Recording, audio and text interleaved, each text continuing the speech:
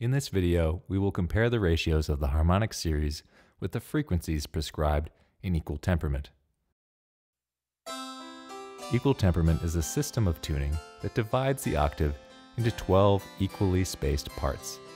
This system dates back centuries, but was widely adopted during the Baroque era around 1600 to 1760 AD. It is the system of tuning still widely used today and present in all popular music.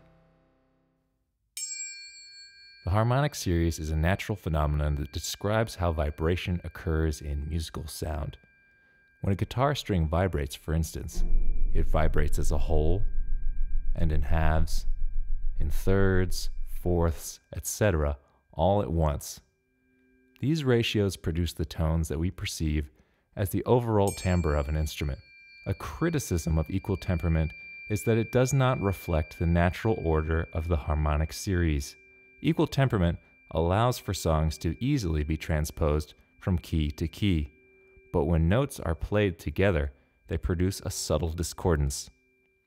Our ears have become accustomed to this instability through our cultural inheritance. Let's listen to the harmonic series as reproduced by sine waves, one of the simplest building blocks of sound. This example is built off of A3 at 220 Hz, one octave below middle C on a piano. We'll hear the fundamental frequency and 7 subsequent overtones. Here's the fundamental at 220 Hz. Now the first harmonic, 440 Hz. The second harmonic, 660 Hz. 880 Hz. 1100 Hz. 1320 Hz. 1540 Hz.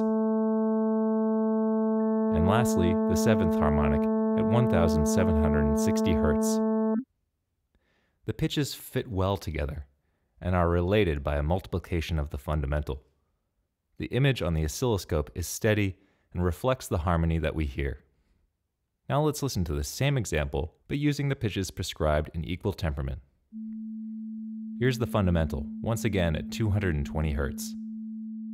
Now the second pitch, 440 Hz. The next pitch is flat at 659.26 Hz. 880 Hz. The next is sharp at 1108.73 Hz. 1318.51 Hz. 1567.98 Hz. 1760 Hz.